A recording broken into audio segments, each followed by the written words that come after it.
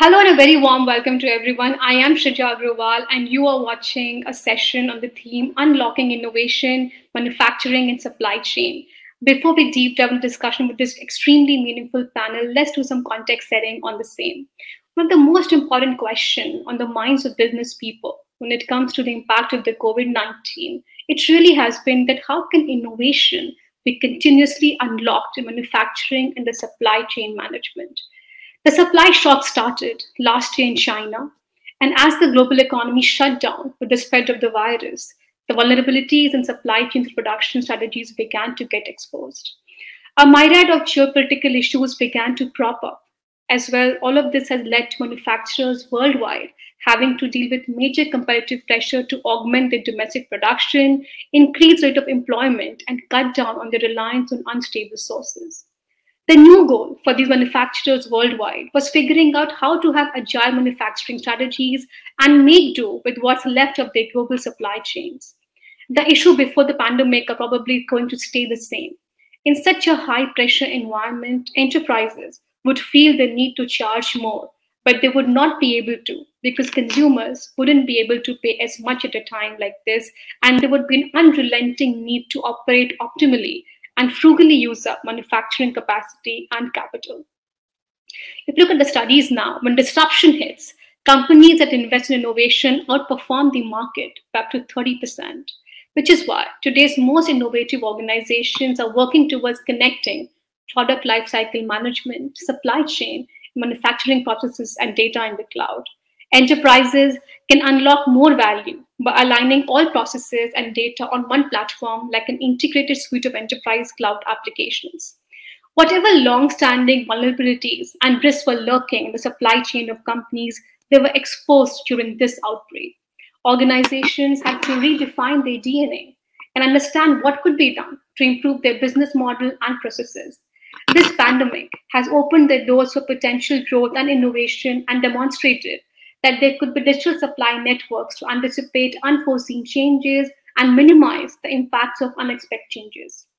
Today's technological solutions aim to support the entire innovation lifecycle from capturing a high-value idea to developing, planning, manufacturing, and maintaining products and services. There has been a breakthrough in how data is leveraged and analyzed from connected devices, products, factories, and customer feedback to provide the velocity needed for continuous product, business model innovation. The biggest challenge, however, for organizations today is to rethink how to make their supply chains durable without weakening their competitiveness. To meet that challenge, it is extremely important that they should first understand their vulnerabilities. With advanced technology solutions in play, how can innovation actually be sustained to manage interconnectivity when adverse impacts occur? What could supply networks look like post the pandemic? To break it all down, please help me welcome a very august panel today. CS Singh, CTO, UNO Minda Group, Sushil Rathi, CEO, Mahindra Logistics, VR Sharma, Managing Director, General Steel and Power, and Manish Kelkar, Director, SCM and ERP Competency, Oracle India. As you can see, we have a very, very meaningful panel here. We have business leaders who can give us on the ground ideas and insights as to what they are saying. And we also have one of the largest technology company solution providers to tell us on what really is he saying when he talks to these business leaders. I would have liked to begin with you, Mr. Sharma, from a Jindal Steel and Power perspective, a pretty large organization. And my first question to you really is that if I were to ask you over the last 18 months, how has your business undergone a change? What do you think are the key challenges to come to the fore? And do you really feel that there's a new set of expectations from your customers? So thank you. Thank you very much for calling me. Last 18 months, or I would say the post-pandemic or the COVID-19 first wave, when Government of India declared lockdown in the March 2020, most of the things have changed. We have learned a lot from this pandemic, or I would say the conditions compelled us to learn a different life. So now we know that how to manage, how to go with the flow, and how to manage the business. Right from work from home to the deliveries, from the transportation logistic issues to the port issues, we have faced a lot many problems. Fortunately, we in Jindal Steel, we did not close our companies. We kept on working during lockdown also. 22nd March, the lockdown was declared by Government of India. 24th March, it was declared that steel is an essential commodity and the steel mills and its suppliers or vendors can continue. So that was a blessing to us, I would say. We could trace that which are the countries and who are the customers, those who can buy our products. Up till that time, we were not very much aggressive in exports, but this particular COVID situation and lockdown, when out of 7.8 billion people, 4 billion people were sitting at home, so it was also a little hard to find out the customers. But somehow we got to know that the COVID-19 situation is receding in Western Europe, because Italy, Spain, Switzerland, France, Germany, they had seen the peak in the month of February and March. And similarly, in Southeast Asian countries, it was receding. So we started supplying, we started exporting to these nations, and we did our highest exports, our highest production. We could also make our highest EBITDA level in terms of profitability. So that was a very different situation. And we continued this journey for the quarter two, that was August, September, October, then again quarter three, and also quarter four. So during this pandemic year, JSPL, I would say maybe the entire steel industry, but JSPL has recorded our highest production, our highest profits, and we were in the losses in the year 2019-20, and we did a bumper profit. Our net profit was 7,500 crores after taxes, and we had an EBITDA of about 14,000 crores. So for us, the business was, I would say, better. Unfortunately, it was COVID, but business was good. The challenges what we faced is shipping, transportation, the logistics, the surface transport basically. But Indian Railway was very helpful. They could bring our material back from ports and mines to plants, and again from plants to ports. So the Port Authority of India, they were very cooperative. They kept the ports open despite of COVID situation in the country, and ports being treated as an international asset. So that's why all the ports were open, and finally we could export the material to different destinations. So from Europe to Middle East and then Southeast Asia, we could do much better exports, and we didn't stop. We had done, yeah. Thanks for that, and thanks for sort of laying out the lay of the land for us on how you converted challenges into opportunities. Like you mentioned, that you recorded some of the highest revenue numbers and also profits, and extremely EBITDA positive in that time frame. I want to sort of understand and perhaps come down to you now, Sushil, from Mahindra Logistics perspective. All of this that we are talking right now on technology solution for businesses has to be spoken in the context of time and space. We're at an environment where risk has assumed a different meaning altogether. The meaning of risk perhaps has changed for business leaders. One does not really know what is the meaning of risk in a world which is assuming to be so uncertain with every passing day. It does not necessarily seem to end. At a time when touch was taboo, my question to you really is that what has that really meant for logistics company? Touch being taboo. What was the biggest bottleneck in scaling your business? And do you really feel that the traditional business applications have been able to resolve those challenges? Because if there's two words which we heard the most in the COVID-19, it was digital transformation. So one was the challenge that you faced, and the other, do you think traditional business applications were able to solve those challenges for you? Thank you. So let me try and break it into two parts. One is in the year 2020, when the COVID was in its full blow, and we had the situation where there were different part of the country went into lockdown. There was, of course, a countrywide lockdown also. So one was that period, and secondly, coming out of that, maybe coming out of the first wave, and then post the second wave, etc. And what were the differences between the two? So in the initial stages, the biggest challenge for us was to ensure that the trucks which were en route, how do we manage to make them reach at the the customer destination? Safety of goods, safety of our trucking partners, drivers, and ensuring that all the essential supplies are taken care of through our warehouses and transportation business. Especially, as you are aware, the consumer goods and the e-commerce operations were open even during the lockdown period. So we had to ensure the safety of our employees who are working in the front line, and they need to work even more during these time to ensure that at every home we can make this thing reach. And you would have all observed that during that time, as you rightly mentioned, touch was the taboo.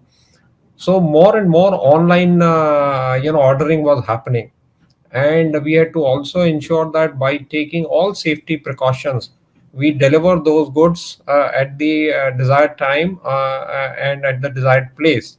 So those were some of the challenges which we encountered. On top of that, the international supply chains were also completely broken. You had the situation where the passenger aircrafts were all stopped. So whatever could go into their belly space, that material could not be shipped. The supplies were also getting diverted to COVID related supplies. So all other goods were, we were not able to, see the availability of space. Same was the situation with the shipping line, etc. So the situation was very, very chaotic, and one had to manage during this time, keeping the safety of employees into consideration. And that is where our major focus was in the initial few months, let's say 3 to 4 months. Post that, as the business activities started picking up, as more and more opening up started happening, we had to plan completely in a different way the whole supply chain along with our customers. So for me, the most important aspect at that time was planning of the entire supply chain along with our customer, and there had to be much more collaborative effort at that juncture to ensure that the customers are also supported well at that point of time, and we are able to add value to their issues and challenges at that point of time. Today, after almost a year, I can say that we have come beyond even pre-COVID level. Our business volumes are much higher than that, but it is also because a lot of companies now are looking at more established players to manage their supply chain, because they would like to see 2-3 things. One is a better planning, for which there is a collaborative effort is required. Then second, they are looking for integrated solutions, and that is not everybody's cup of tea. So you need a warehousing or distribution solution which a single party can provide. And third, investment in technology. It's very, very important to understand the technology is going to play a very big role going forward in the modernization of your supply chain. And that is where the companies like Mahindra Logistics play a very important role, because they can make a huge investment in the technology, which was any which way an ongoing thing, but got a boost during this COVID times. Thanks for that, Mr. Ratty. And sort of very well put that the businesses are increasingly looking to work with large reputed organizations because number one is more preparedness. Second, they want people who can serve a single point solution, having large warehouses. And third, like you mentioned, and hit the nail with it, that technology is transforming supply chain, and companies want to partner with those organizations which are doing this. These are meaningful insights coming to the fore. I want to sort of bring you in now, CS Singh, before I get on to Manish from a technology perspective. The same question for you. I mean, we heard both Mr. Sharma and Mr. Rathi sort of beautifully explaining to us the lay of the land and how they converted those challenges into once in a lifetime opportunities for them and what lessons they learned. What really were your bottlenecks? What are the lessons learned in this time frame? Yeah, thank you. Thank you for this question. I think as a Uno Minda group, when it comes to scaling up business, I think we are growing good, and we have already proactive approach in considering long-term business planning where it takes care of such a dynamic situation.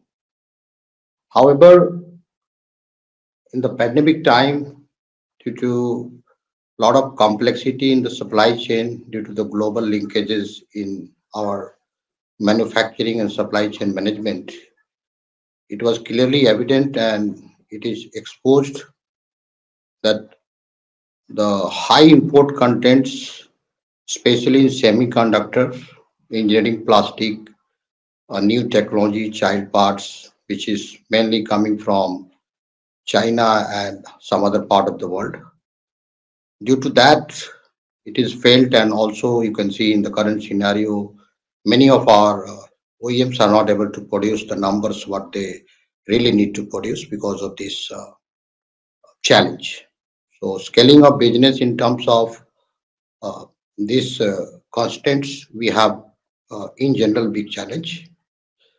Secondly, we are also not able to, let's say, as in general in the industry, due to China and global competition, and there are many supply chain restrictions and political constraints, which has definitely got exposed during this pandemic time, that you are not able to enter into the global supply chain other than being more focused on the domestic market. So that is another, areas where, it is a challenge and it is also an opportunity for Indian market, Indian businessman to really look into how to scaling up the business in the overseas market. Most Another important factor also got exposed that OEMs and maybe the mainly tier one, which is main into the more close coordination. But the tier two and tier three has been always disconnected, and they are not keeping eye on the future and these challenges. They were more dependent on the tier one and the OEMs. So the complete ecosystem integration also has created, or I would say, it has got exposed that if you want to scaling up the business after pandemic, or if you have a high volume demand, these two elements, two and three, is not in line with your expectations. Neither they have such infrastructure. Thanks for Another that. most, yeah. You want to go on? You want to continue? Yeah.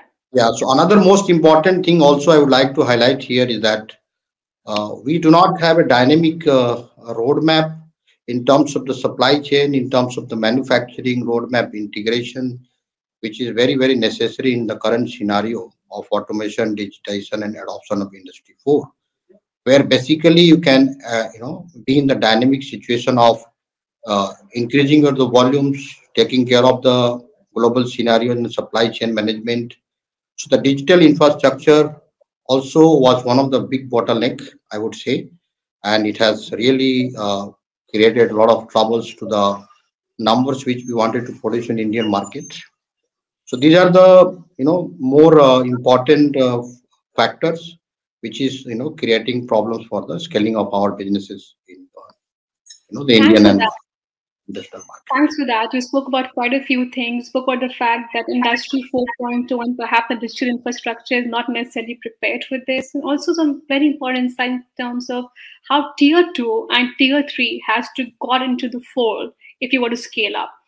I come to you now, Manish. You heard all your business leaders who perhaps could be your potential people whom you work with or you have worked with in the past. And there are many more I'm sure you work with. If you were to give me some of the similar sounding noises or similar sounding concerns that came to your fore, what were really those in terms of use cases, which you can perhaps tell us more and how technology could really solve for them. So it is interesting that we have some couple of senior folks from the steel industry who have joined us today. And just a couple of weeks back, I was having some interesting conversations with some very large steel houses, and I will give that perspective later in the conversation. In terms of the question that you're asking, and on the lighter side, innovation seems to be the new norm today, and more specifically, supply chain. See any politician, supply chain is a freely used word today when it was unknown possibly a couple of years back. And I was listening to some conversations from some global leaders, and absolutely supply chain will be at the heart of it. And we in Oracle, servicing so many global customers, are privy to the change or upheaval that is happening in this industry. And I will give you a couple of examples. When this situation hit us 18 months back, and I had many a times tried to avoid the word pandemic.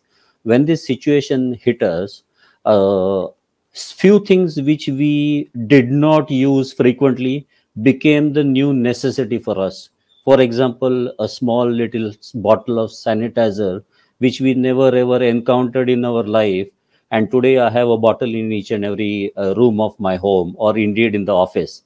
So organizations like Unilever or Reckitt Benckiser, who are our big customers, came to us and said, okay, we have the capacity which is limited. I can't build manufacturing plants overnight to service this industry. How can we redo our planning activities so that we scale down on the products which are not needed in this situation, but scale up on the soaps and personal hygiene products that are absolutely vital for survival? And that's where our difficulty started in Oracle. If they were shipping X million amounts of units a month, that quantity came to us within a week. And we had solutions like our transportation management solution, which effectively helped them dispatch the goods in the time that the SLAs were agreed to with their end customers. There is a case study which our customers have today published, that their throughput, incidentally, Srija, you'll be surprised, increase more than 100% of their capacity in these times in terms of the products that they serviced or let out to the market. Another Wow. important thing, I will take only a minute, it is very crucial. How has innovation helped us? And I will give you an example because I'm doing this for the last 10-15 years. Take any medicine that unfortunately some of us use or don't use. The average time to develop a molecule, as we call it technically, and which you call it a pill or a vial or an injection that you take, is between 6 to 7 years. Imagine organizations had to reduce that cycle using innovation to bring it to 11 months. So the first dose that was available in the market took only 11 months. So from 7 years, we got down the innovation cycle to 11 months while still maintaining the quality. And that is remarkable, never seen in the past. Srija? Absolutely, you're absolutely correct. I mean, the innovation life cycle time horizons got considerably reduced, and very rightly so, because we had such an unprecedented challenge at hand for us. Thanks for sort of laying that out for us, Manish, and some very useful examples that you brought to the fore. I really like this insight that, how FMCGs had to come to you and you had to plan for them on how to scale down things not needed and scale up things which require immediate attention. Uh, I think we are at the middle of a conversation where, as all of you put it, the supply chain is really at the heart of it. All business leaders in their boardrooms are discussing this. All of you spoke a lot about perhaps domestic supply chain. Let's spend some bit of time talking about the international linkages and the global supply chain. It was the first time when the COVID-19 really exposed solidarity within countries. Globalization became a bad word. We actually went into a scenario where we are entering into globalization, for instance. I want to start with you, Mr. Sharma, and then go to other panelists also. What does it really mean to be a global company now when you have global linkages? It's much more of a headache, one can understand. And can technology really solve for it? So, technology plays a very vital role, and especially when we speak any digital technology. We have been facing problems, especially for the inward cargoes coming from Australia and also from Venezuela and Colombia. And most of the vessels, they were stuck up in the high sea, sometimes due to the crisscross movement in Indian Ocean, and because most of the ports they were scared that if this COVID-19 it is spreaded by the crew which is in the on the vessel, so that will be a disaster. So that was taking 14 to 20 days quarantine time. The vessels were waiting on different ports when they were going for the refueling, or they were going for the crew change. So that was a big challenge. And we used to ask the vessel owners. We used to see through radar where the vessels are, when the vessels are going to reach. And it was most of the time it was a touch and go story. That yes, we were exhausting our inputs, or you can say the raw materials, especially the coking coal and some of the specialty materials like refractories. And all of a sudden we find that yes, the vessel is coming to the east coast of India. So that was a very big challenge. And yes, of course, the entire digital platform that has helped us like anything. And but finally, what happened? The sea freight that started increasing, and from a damage level of about $10,000 to $12,000 a day, it reached to as high as $80,000 a day. Then each minute was very important, whether it is the load port or it is on the discharge port. And this is where we took the help of our IT specialists. We took the help of our logistic people that we could manage. We took the help of port authorities so that we can avoid or minimize the damages part. Because if one vessel is waiting at a berth and my vessel is standing outside, so I was knowing that $80,000 or $60,000 or whatever we agreed with the vessel owner, that is going to be paid on daily basis. So there was a big challenge. So this is what happened. And yes, of course, the IT, the digital transformation, though we had been doing it for long, but we reactivated it with a great pace during this time. So that has taught us so many things. Yeah, so technology clearly got into its own, and where the cost was so high, you just mentioned like $80,000, and you're a time bomb kicking. You were seeing every minute how much you can have to spend, and technology came to its rescue. So, what really we're talking about, and if I would take your word, what you mentioned, revitalizing it. So, it's actually about rethinking the entire supply chain that we are talking about. And that brings me to the next question. I want to sort of get on to you now, Sushrit. What are the key components, if you were to tell me, CTO of a large logistics company, when you talk about something as significant as rethinking supply chain, if you were to give me, Shrija, these are the 3 or 4 key constituents for it, what would those really be? And how did you think through that? So Shrija, let's talk about the challenges and how best we could have overcome some of these challenges, etc. So Mr. Sharma talked about international supply chain issues, whether it was the ocean freight or whether it was air freight, etc. So at this juncture, it was very, very important that we look at the innovative solution as well as take the help of technology, especially for analytics part, to see what is the alternative which we can present to our customer. So, for example, as I mentioned earlier also, the passenger flights not being available put a lot of strain in terms of the capacity which was available for air freight, etc. And the rates also have gone through the sky high, and almost like 5 to 6 times compared to the pre-COVID scenario. And in this situation, obviously, the supply chain cost for each of my customer has gone up, on which nobody had a control. But within that, how did we innovate? What is it that we tried to do?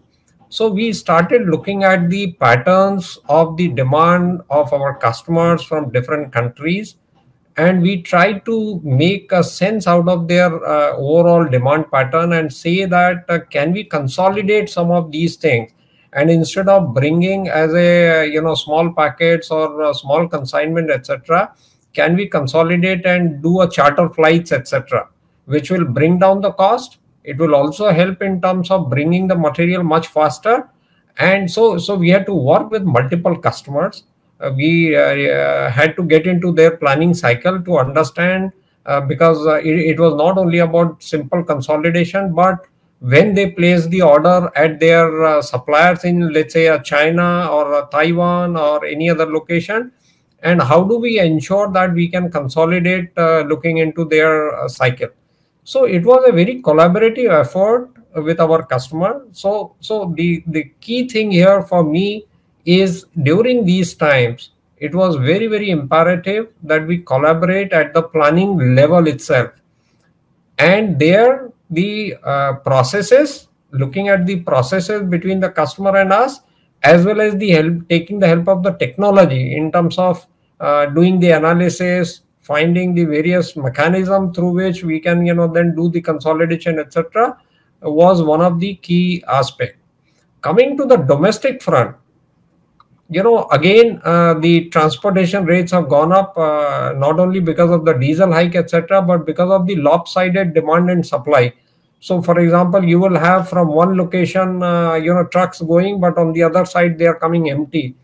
How do we forecast availability of a truck at a particular location, match it with the demand in that particular location, and then try to fill that capacity so that the overall cost can be optimized? How do we optimize the load itself which is going in a truck? While a lot of my customers said that they would like to send a full truck, but when we do the analysis, we find that against a capacity of, say, a 10-tonner truck, probably on an average only 5-ton or 6-ton load is going. Or at the distribution level, we saw that very small numbers are going on a daily basis. And that is where, again, we got back to our customers, worked with their planning cycle, advised them, guided them in terms of how do we consolidate so that eventually you can optimize your supply chain cost. Otherwise, on an average, I think each customer has seen that their supply chain cost during this pandemic had gone up. And only with this better planning, better collaboration, we have been actually doing the other way around. We have been able to reduce the cost for our customers. And that is where I would say one of the biggest learning for maybe us as well as for our customer is to open up, be transparent, and work in a very collaborative manner, because then as a specialist, we can advise them how do they manage their supply chain and how do they optimize their supply chain cost. Thanks for that, Mr. Rathi. You answered my questions sort of pretty beautifully, that you have to collaborate from the planning stage itself. You have to plan properly. You should have the ability to forecast. And all of this would not only lead you to better manage and innovate, but perhaps reduce your cost for your customers and for yourself. Both you and Mr. Shri brought out such meaningful insights and candid insights to the board. I want to sort of get on to you, and you spoke about in the first question about the challenges, and you heard both your colleagues, business leaders, sort of talk about how they've used technology to their advantage, either to bring down the cost or perhaps rethink the supply chain, or thinking in the organization. My question to you really is that Manish also spoke about this entire idea of integrated suite of applications. What has that really meant as a solutioning perspective for your organization? So yeah, I think it's very well explained. Uh, what I am seeing today, one new word I just discovered while listening. So order to delivery is the new norm. So like in digital infrastructure, if you look at Amazon or any other, the digital platform where the buyer and seller is connected directly, I think this ecosystem is completely missing into the other than the consumer product area, especially in automotive and the non-automotive sector heavy industries. So digital infrastructure and automation is the key today. Starting from order to delivery has to be automated, and there has to be a human-free planning so that there is no gap into the entire supply chain and ecosystems. There has been a communication gap If you look that the way we got exposed due to semiconductor industry not connected, and nobody was knowing from where who is buying what kind of materials. In fact, there was a tier 5, 6 discovery also, during this pandemic time. So we always use tier 1, 2, maximum 3, but we discovered 5, 6 linkages. The original inputs for the semiconductor industry were somewhere else in the world. So the order to supply has to be digitized, and there has to be a very good tracking to the buyer that how is my order now, where it is being manufactured. This kind of the digitization is must, and I really see the beautiful the future, the bright future, if innovative people, those who are developing innovative products. I'm from the R&D side, that's why I'm using this word, and it is well supported by innovative digitally enabled infrastructure which is local. So we long back started the self-reliance activities other than technology roadmap and manufacturing roadmap. The sales self-reliance activity is nothing but a competency development in entire ecosystem than only developing new technology products. How do you make digital manufacturing? How do you make digital supply chain management? How do you integrate buyer and seller together so that you can have a defect free and interruption free supply chain of your customer demand. This is what I see in current scenario. Okay, thanks for that, Mr. Singh. So essentially, reliance internally on domestic manufacturing has come to the fore. Manish, I want to sort of get you in here. Everybody spoke about the supply chain of the future, and you're the technology person here. So tell me, the supply chain of the future, how does it really look like? And across the industries and sector, the new buzzword is gamification in the fintech, blockchain, everything. So can supply chain really be a solution which can be gamified? And is Oracle really thinking about something like that? Yes, and thanks for asking me this question. I will take a step back and possibly touch upon what Mr. Rathi and Mr. Singh said, and I will give you a couple of examples of my existing customers. I have a customer who is into commodity trading, so rice, coffee, sugar, beans, our daily consumer products. Now, this $50 billion organization, let's say, manufactures the coffee beans in one continent. They ship it to another continent for processing. Eventually, all those processed beans are sent into the third continent for labeling, cleaning, and packaging, and eventually distributed globally. Now, imagine the kind of difficulties these organizations faced when you had container shortages, when you had the Suez Canal fiasco, and the goods were ready to be distributed but were not being able to do, because of which the shell life of those products, eventually there was a loss of 10 to 12%. Now these were unseen situations for us ever in the past, and organizations that I'm talking about then found ways to try and just to allude to what Mr. Singh is saying, produce locally, consume locally, rather than thinking of the whole picture, because they wanted to avoid costs. Coming to this interesting point, and nowadays a lot of people ask me whenever I meet my prospective customers about gamification. So just since we have a eminent panel on the steel industry, I will take a pause, which I mentioned to in the beginning of the conversation. I was having a conversation with one of the top five steel industries globally, and I was surprised in the first call when the CIO said, Manish, can you Amazon my business?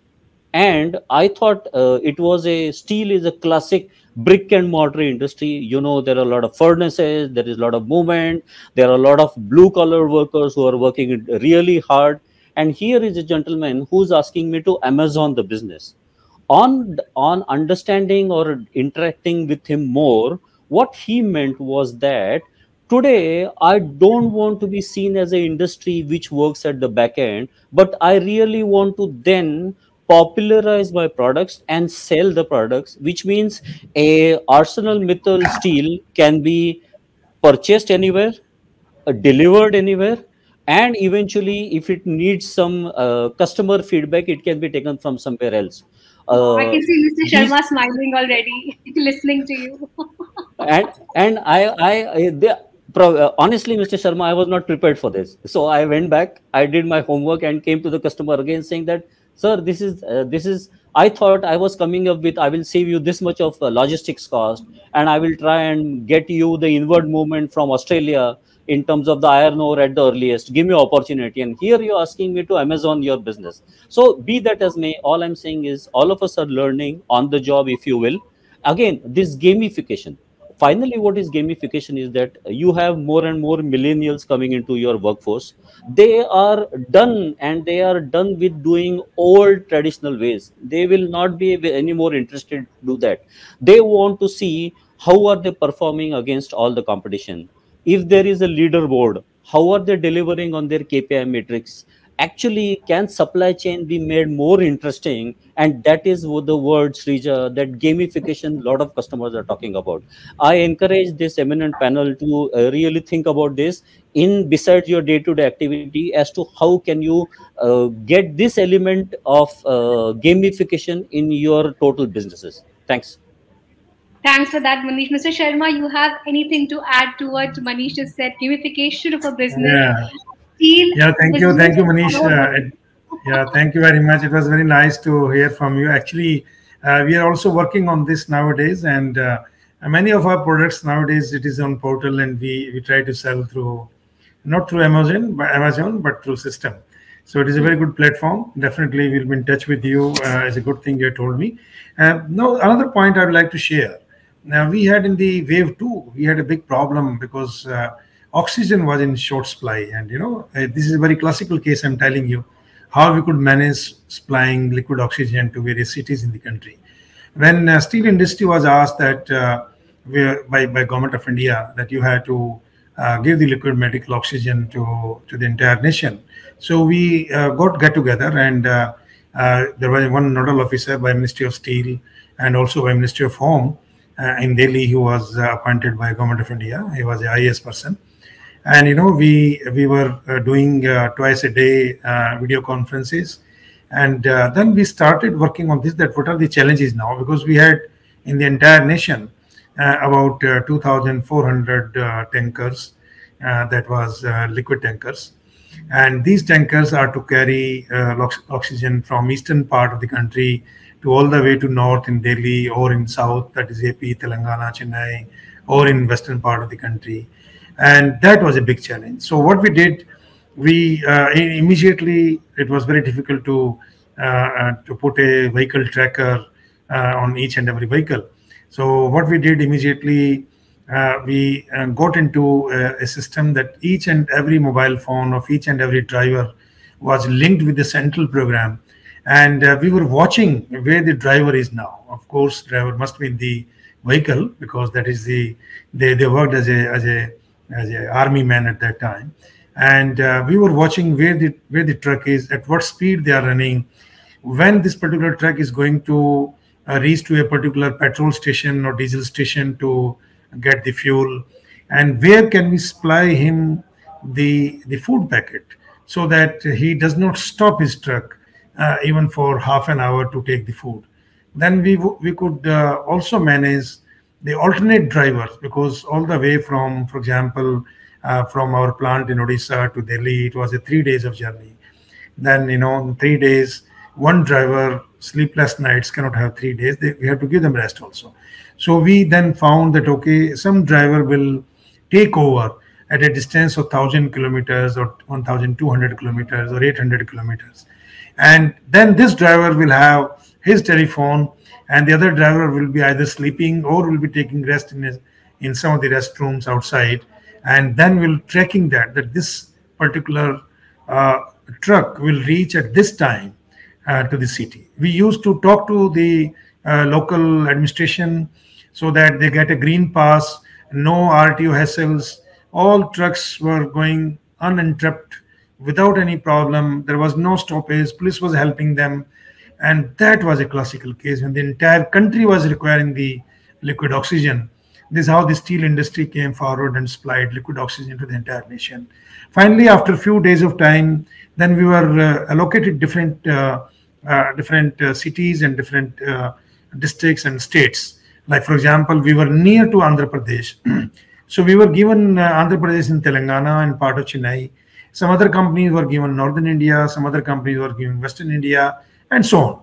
So that was a very challenging and classical case, I would say, case study, I would say, for the logistics and supply chain, because here it is not only the goods which are at stake, here the human life are at stake.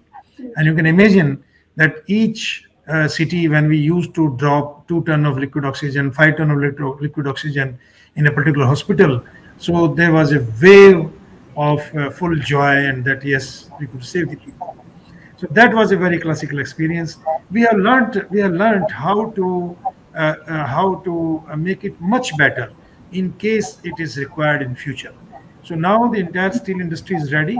On one call, we can deliver much faster and the liquid oxygen in the entire country. And this is what the learnings are. So, the technology, it plays a very vital role. The spirit, it plays a vital role. It was a call, different call. It was like a war, and you had to save people. And that was a very good experience what we learned. And we have now made SOPs. We keep talking to each and every steel industry. Now this new variant has come, but we are ready in case the oxygen is required. It will be delivered on time, and it will be delivered faster. So that's why I told you it plays a very vital role. Thanks for that, Mr. Sharma. Thanks for sharing the experience which came from your heart. You wanted to really talk about it, and it can actually serve as a case study for other logistics companies and how you sort of went about doing this and bringing to the fore and rescue when the country needs the most. We are the last round of questioning, and what a meaningful and insightful conversation we're having. I want to sort of get on to you now, Mr. Sushil Rachi, from the logistic perspective. We spoke about technology, supply chain of the future, inter-global linkages. Manish sort of spoke about gamification and how to Amazon steal businesses. I want to understand from you, where do you go from here? So much money has been raised by e-commerce unicorns or so many companies, and the buzzword really has been last mile connectivity. So I'm sure this means a lot of business coming your way from a logistics perspective. But how are you solving for those challenges at a time when people are talking about that we will deliver stuff to you in an hour, in 15 minutes? You have companies like Instamart and Grofers and all vying for that customer. What has that intense competition meant for logistics companies? And do you really think you can solve for the last mile connectivity and such short-term connectivity by technology? Do you really have the wherewithal for this now? Thanks for asking this, Shrija, because again, we being one of the largest player in India servicing the e-commerce industry, we are very well aware about their aspiration, the challenges which it poses for players like us, and how we are actually solving and giving them almost close to 100% on-time delivery, be it whether it is a 1 hour delivery, 2 hour delivery, or any defined time period as per the customer SLA, etc. Now, what goes behind? One part is technology, the other is also the infrastructure. And in the infrastructure, let me first talk about the infrastructure and then we'll come to the technology.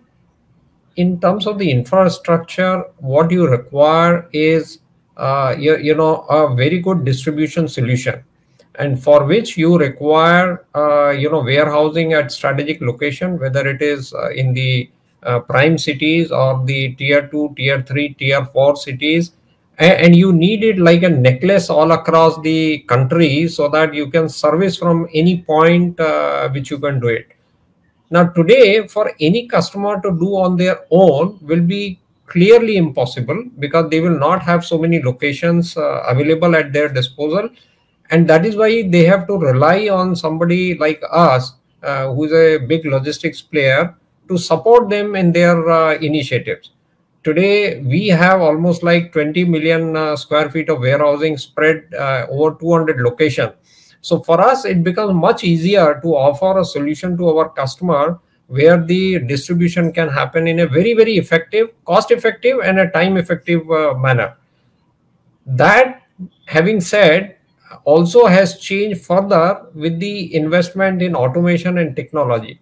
So for example, for e-commerce, you require very big sort centers which will help in terms of sorting and pin code wise and then distributing into those things.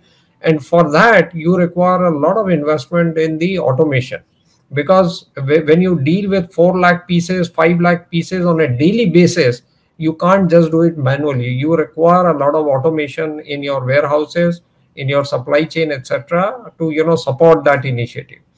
And the third piece, of course, is the technology. And here, e-commerce players themselves are making a lot of investment in the technology, and players like us are supporting by collaborating with them into that technology initiative to ensure that the complete track and trace is available for each and every product which is moving through the supply chain, whether it is moving from one city to other, whether it is moving within the city, and how the time stamp is taken by doing the delivery at the right time to customer, etc., is a completely seamless experience. So today, another important aspect is the integration of the technology pieces between the customer and the the logistics service provider. Earlier, people were having partly their own system and partly they were relying on somebody else's system. In today's world, to solve for the the last mile challenge and to give that seamless experience to your end customer, it is very, very important that both the technologies are integrated so that they can talk to each other and the information flow can happen in a very seamless manner. We have also thought about different solution, because as you were probably trying to indicate, the challenges in the last mile is also alternate modes. So for example, we have launched EDEL, which is our electric delivery vehicle, battery operated vehicle, that is solving for another problem, which is the sustainability. So it's a solution from a long term perspective. I think Indian government also wants to move whole hog in that particular direction. They want to have a lot of electric vehicle. So while the passenger vehicle movement had already started, now we are seeing a change in the delivery. On the delivery side also, electric vehicles are being adopted. So our EDEL delivery is helping e-commerce and consumer goods for now in a big way. The third thing is, again, as I said, looking at the how, apart from the infrastructure and technology, the whole process. So, Mr. Singh will understand this, because in automotive industry, a milk run concept is very, very popular on the front side. So when the supplies are coming to the plant, etc., you do a lot of milk run. For the last mile, we have done the reverse milk run concept, where you take from the warehouse and drop at multiple customer location, etc. So that is what the concept we have utilized to again optimize as well as make it very, very effective. Thanks for that, Mr. Rathi. Thanks for putting it out for us. And good, sort of, you mentioned sustainability, and that is my next question for you, Mr. Sharma and Mr. Singh. Really, sustainability, which would form a very important part of your organization and how you're thinking about it. I'll begin with you, Mr. Sharma, really on this entire effort on going net carbon zero, and we really have to be there. If India wants to become a 5 trillion economy very soon, sustainability is the way to go. This entire narrative of going green, what has that really meant for the culture of innovation in your organization? How are you thinking about that, going green? Yeah, it's a very challenging subject. We have already worked on this. We started working on this particular subject about 8 years back. So the steel industry use a lot of coal. So we started converting coal into gas, that is called synthesis gas, and then synthesis gas to produce directly reduced iron, and finally it goes to the electric arc furnaces to produce steel. So this particular route is 50% CO2 I would say economic in terms of producing steel through the blast furnaces versus producing steel through the coal to gas and gas to DRI and DRI to electric arc furnaces. Like for example, the steel industry in general, through blast furnace routes, they produce about 2.6 ton of CO2 per ton of steel making. But here we are producing steel through this particular route at 1.35 tons of CO2 per ton of steel making. It is nearly half, or I would say 45% or 48%. So this particular technology, first time we brought into the country, and first time in the world, the gasification technology and the syngas from coal is being used in the world in India, and that is JSPL, in Jindal Steel and Power. So this particular lead we have already taken. Now, Government of India, after having seen all the benefits, Government of India has has decided, not presented, has decided to convert at least 100 million ton of coal from next year onwards to convert into gas, so that coal to gas, gas to fertilizer, coal to gas, gas to power, gas to steel, gas to liquid fuel like diesel or petrol, benzene, naphtha can be produced, and even the plastics can be produced from coal. So, burning coal directly into the furnaces or burning coal in the boilers to produce electricity is not a right method. What we have to do, we have to convert coal into gas either through the underground coal gasification or above the ground coal gasification in a very, very closed atmosphere. And then finally, this gas is to be used either for the cooking gas for the domestic use, or for the gas for the fuel furnaces, or to produce power, and or to produce petrol, diesel, whatever you want to do. So God has given us more than 350 billion ton of coal. Today we use only 1 billion ton coal from India. We import about 250 million ton coal from outside. So 1 billion ton coal means 350 years of coal we have. So if you don't use this coal now, then we can never use this coal.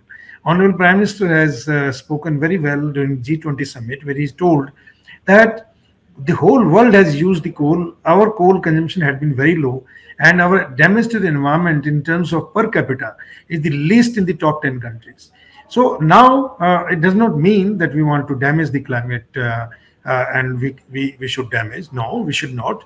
We should try to utilize this coal, which is gifted by God. It is bestowed by God to us. We can stop importing crude. We can stop importing any kind of plastic. We can stop importing fertilizers tomorrow. I mean, if the rightfully we use the technology coal to gas and then gas to these particular products. So this is what we have done, and now we are moving ahead to produce coal to methanol, coal to ethanol, and we also started working on coal to liquid, that is coal to diesel and coal to petrol. But unfortunately, the mines were cancelled at that time by Honorable Supreme Court, so we couldn't proceed. But now, Government of India has a very positive outlook towards the industry, and Government of India is also interested in cutting down their fuel budget, import budget. And if Government of India takes these steps, converting coal to liquid, coal to HSD, coal to fertilizer, coal to power, there's no point transporting coal from coal mines to J&K or Rajasthan or to down south in Tamil Nadu. We should transport power.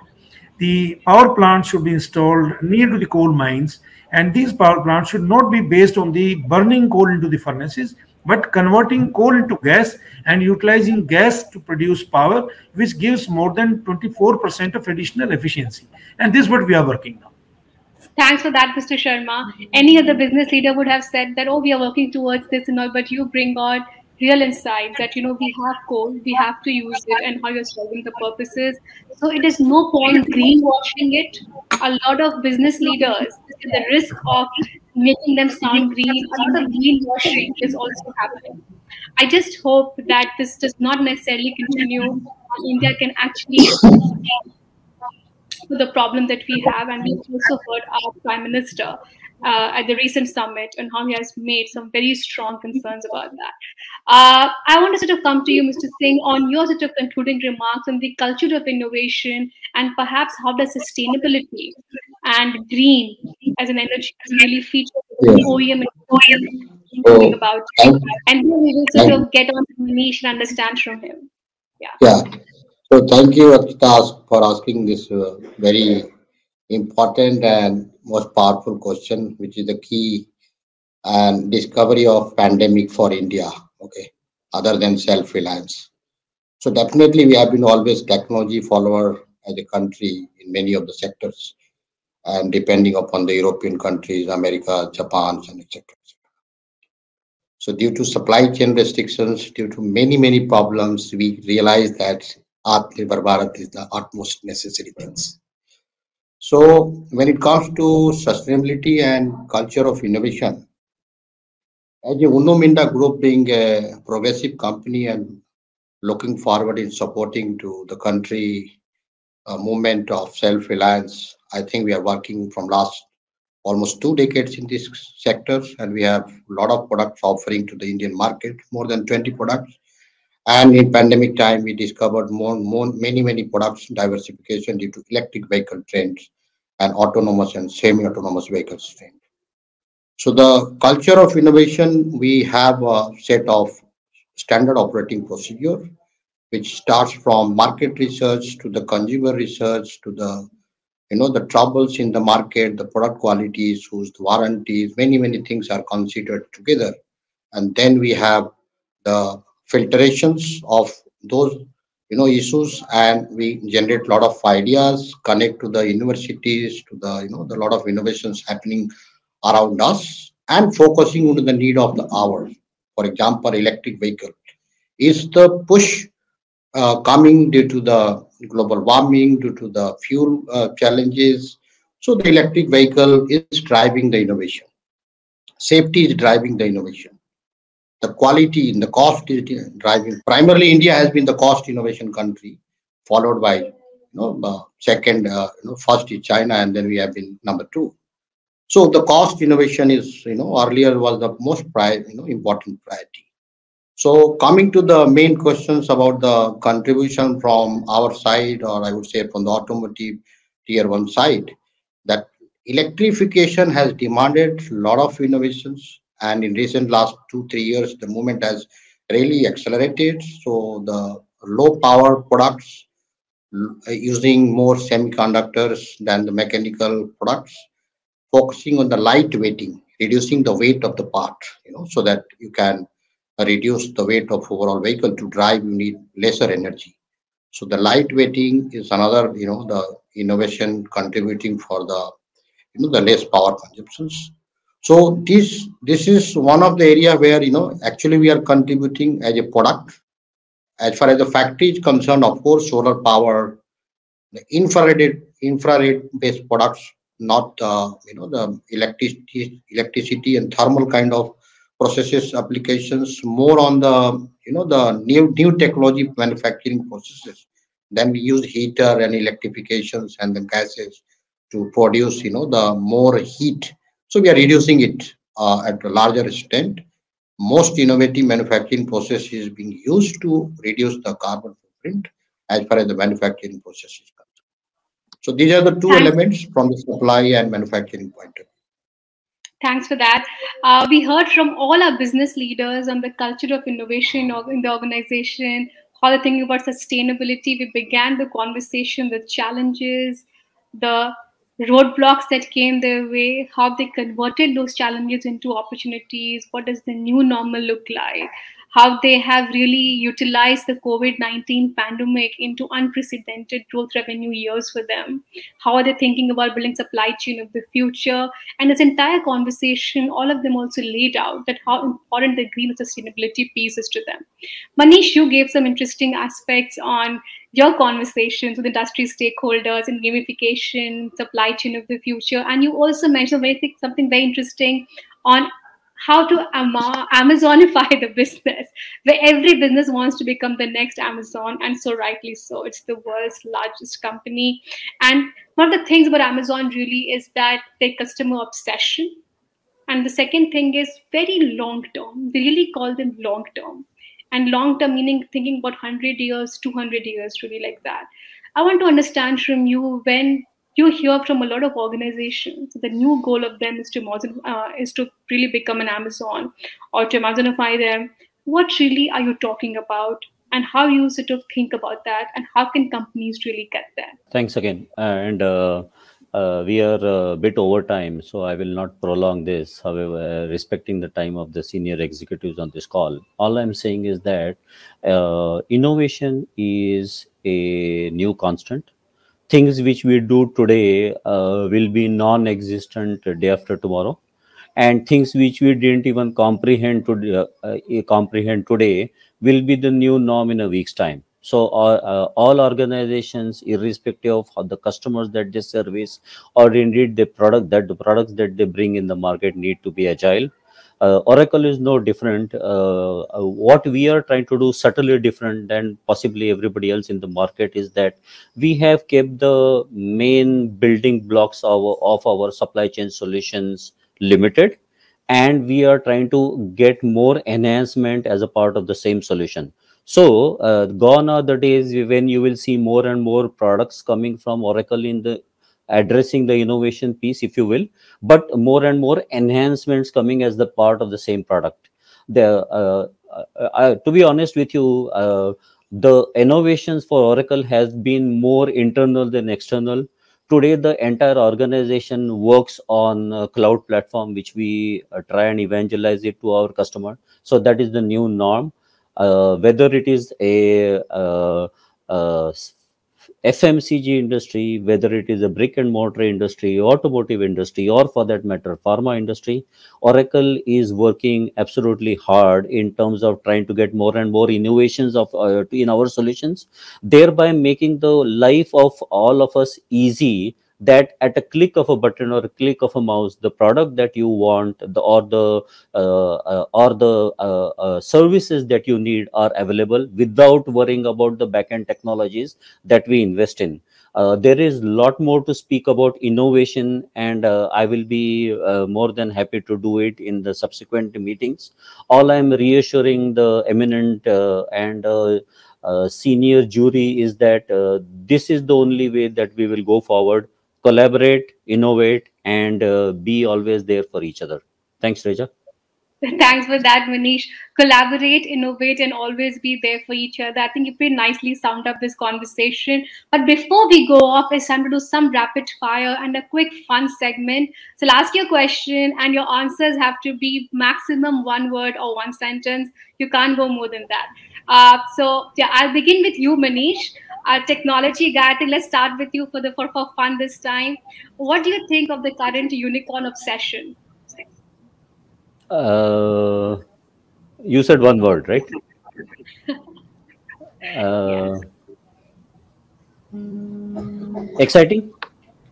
No, you can't say just exciting. Which is the most overhyped unicorn according to you? Let me simplify the Okay, question. okay. Which is the most overhyped unicorn according to me? BNB, Okay. I come to you now, Airbnb, Mr. Airbnb. Airbnb. Okay, Airbnb. Okay, Mr. Sharma, I want to ask you, when you see companies, loss-making companies becoming unicorns, and all these years you're running this steel company where path to profitability is so important, what is that first thing that comes to your mind? Working together, collaboration. That Okay. plays a very vital role in life. Okay. Sushil, I want to ask you a question. You are in logistics industry, working so many e-commerce companies. What should you think is the future? Who can be the next Amazon? What is the future of e-commerce, according to you? I would say I mean, if you're asking me who can be the next one, then it's a very different question. But I wish it is minor logistics. Okay. Now the last question to you, Mr. Singh. And one advice, if you would have for the government of India in terms of self-reliance and Atmanirbharta, what would that be in one sentence? I would say that government of India should invite the young mind, those who have struggled in the industry last 10 years while facing this disruptive technological challenge, and because they have got good exposure than the old mindset. I'm sorry Okay. to mention about that, but you need to invite young mindset in Government of India panel to really make them understand the need of the future. Okay, Okay. if I think you if we if you had can do more that, time, I would have. this is my best advice. I would have also spent some more time talking to Mr. Sharma and all of you, Manish and Shreel and everyone, on talking about manufacturing unicorns. Why don't we see manufacturing unicorns coming from India? So many other unicorns, but it was a great discussion. Thank you so much for your time and energy. We had a very meaningful discussion, a wide-ranging one, where all of you were very candid in bringing out some real insights and on-the-ground examples. Thank you. Till the time I see you next, goodbye and good luck.